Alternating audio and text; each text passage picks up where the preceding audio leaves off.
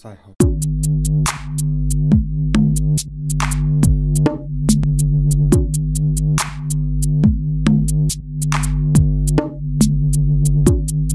So it looks like our time with retro style digital radios are coming to an end, and that's all thanks to this product here called the Rosie Lee. Now this product is from a British manufacturer called VQ, and I must admit it is probably one of the best looking digital radios on the market, period. But saying that, it does come at a price. The Rosie Lee DAB radio does come in at £129.99 British pounds. That's on the VQ website, but scouring the internet I did find it a little bit cheaper than that. So you can probably try Amazon or any kind of marketplace that sells this kind of product, and you'd get a lot better price than what VQ are pumping them out for at the moment. You're not just getting a DAB radio for that price, you're getting a Bluetooth speaker because you've got the ability to connect it to a mobile phone or a tablet, and it also comes with a 3.5mm auxiliary input on the back, which does allow you to plug in a wired device to listen to your music that way. It does also come with a USB port on the back, so you can charge your device while you're sleeping. So you can have this plugged in and then your mobile phone plugged into the back of this. It doesn't offer any kind of fast charge like some of the newer mobile phones do with their own manufacturer plugs, but it's still a feature that's really, really nice, especially if you've got this on a bedside table and you want to put your phone next to it, or even listen to music so it doesn't drain your battery through your phone. You've got the USB port there. So the VQ Rosie Lee DAB radio is made from one single piece of wood, which enables the speaker to really have this premium kind of look, and it is relatively heavy for what it actually is. Now this brand here is called Walnut, which means it's got the dark wood fascia on there and it's got the black leather trim.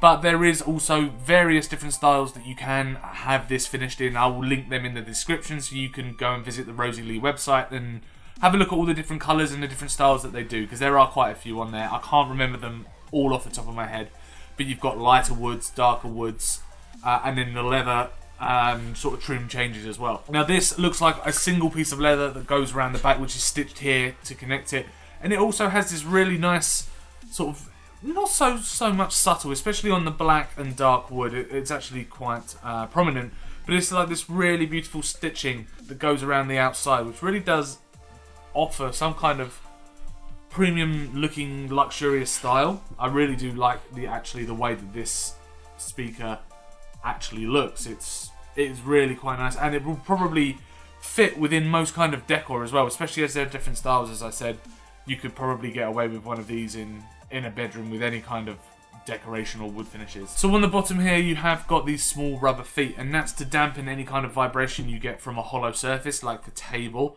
I had this on a windowsill, and yes, the vibration was minimalised somewhat, especially from sort of the bass drivers that are actually on the back of the Rosie Lee, which are very small, but they're just here and here. But it does offer some kind of dampening from any kind of vibration from heavier styled music. So the screen on the front is 3 inches, and it has a very, very wide contrast ratio, which is really, really nice, and it also has a very wide viewing angle as well, so whichever kind of direction that this is put in, you're still able to relatively see what the time is. And I even thought when it was on my bedside table that you get these symbols. If you have a look down the right hand side of the big sort of clock, the big time, you get these symbols depending on which function you are using. So if you've got your alarm set, then you get a little bell icon which is there, alarm 1 and 2. If you've got Bluetooth, then you get a little Bluetooth symbol, and depending on FM, AM, DAB radio, you've got down the left hand side, you've got which source you're actually attached to as well, Bluetooth, auxiliary. So all the buttons are placed on top except for the power button, which you can find on the front, and they're all pretty clear when you want to read them. You can easily see that from a distance: menu, presets, mode, and also alarms. And then you've got the scanning button, so you can go left and right scanning through the various radio stations or the frequencies. And then you've also got volume up and down as well. Now the biggest letdown I think with the buttons is the fact that there's no backlight. I would have liked to have seen these light up, especially when you're in a very, very dark room at night and you want to reach around for the like the snooze button, or to turn down the volume of the radio while you're drifting off to sleep. I would have liked to have seen a backlight on there instead of having to, what I had to do is use my mobile phone torch to shine on the top where these buttons were, so I know which buttons I was pressing. Otherwise, I was just fumbling around in the dark trying to find which button to press. As I said, I would like to have seen not a huge backlight, but some kind of glow-in-the-dark finish kind of thing, just so you can really see what button you're pressing in the dark. One thing that did let me down with the functionality of the buttons on top, I think, is the ability to turn off the alarm without having to go into the menu. I couldn't find a way. Oh, let me put it this way. I set my alarm for about 7 o'clock, 7:15 AM in the morning to get up to go to work. When that alarm goes off, I generally would just like to have one button press to turn off that alarm, so when I leave my room, get into the shower, my alarm's still not going off in my room. Now, I can't see any way of that happening without having to go into the menu system to then have to turn off the alarm, physically turn off the alarm, and then save that as a setting, rather than just one button to cut it out completely. There is snooze buttons, so if you do press this top middle button, that does act as a snooze button, and that also acts as select as well. So if you're on a menu setting and you want to select yes or no, or on or off, you can use that to select that particular setting. That functionality I would have liked to have seen a lot easier. Snoozing, you can set to 5, 10, 15 minutes, whatever you want to snooze for, but you just can't turn off the alarm without having to go into the settings, so you're just constantly hitting snooze. However, setting up the radio for the first time was an extremely simple task. Because it's digital radio, it automatically finds the stations that are available in your geographical location. There is an aerial on the back that does go quite tall. I'm probably off of the actual camera frame at the moment up here, but it goes quite tall, so it can pick up a relatively strong signal. Your most common radio stations like Radio 1 or what have we got, KMFM, that kind of thing. All the strong FM radio signals you're able to pick up on here, and then you've got loads. I mean, there are loads and loads of digital radio stations that are available now on the market. It's really crazy that they're so tailored to particular music tastes.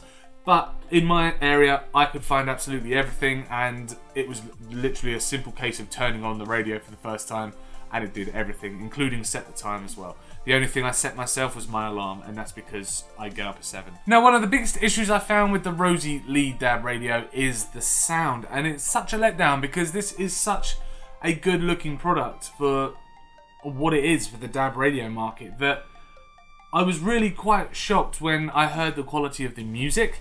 Now, when you're listening to DAB radio, for example, you have an option, okay? You can set various different EQ settings. There are presets on there like rock, jazz, pop, Latin, that kind of thing, but there's also a custom EQ mode as well. I would say straight away avoid rock because it puts that bass frequency and that bass setting way too high, and it causes a lot of distortion when you're listening to very bass orientated music. Now, it doesn't really shine through when you're listening to an audiobook or a podcast because it puts, or even like a talk show on a radio station, for example, and I find that when you do put the bass frequency a little bit higher on those, it gives quite a nice warm tone to a voice. But as soon as you switch over to some kind of music, which is especially bass orientated, then it does kick out quite a bit of distortion, which I wasn't really keen on. It almost felt as if the bass radiators inside the Rosie Lee couldn't handle the music and couldn't handle the volume of music, and it goes quite loud, don't get me wrong, it's quite a loud little speaker. You'd never ever want to listen to it that loud because you just get a lot of distortion and it's really off-putting. Now, I know it's not orientated towards the audiophiles of this world. It's a really nice looking bedside radio, if you will, bedside clock radio, which has DAB functionality.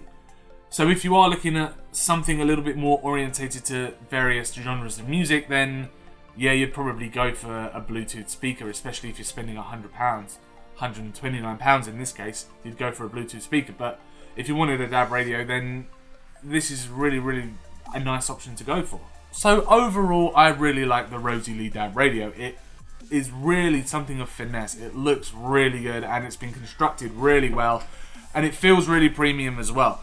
But the only downfall is that sound quality when you're listening to Bluetooth at mid-range, high-range volumes, which is passable if it's just going to act as a bedside speaker, but it's not ever going to be anything more than that. If you would like more information, I will leave a link in the description. As I said earlier, there are a lot of styles that this radio comes in, different colours, different leather colours, different wood finishes, so I'll leave all of that in the description below for you to check out. So thank you very much for checking out our video review of the Rosie Lee DAB Radio by British manufacturer VQ. If you like this review, then click that like button. Please do subscribe to keep up with all of our latest tech and gaming videos, and also let us know in the comments what you think of this radio, whether it's something that you would have on your bedside table, or whether you would rather go for something a little bit more Bluetooth speaker orientated rather than DAB clock radio orientated. But let us know in the comments. Thank you very much for watching, and we will see you in the next review.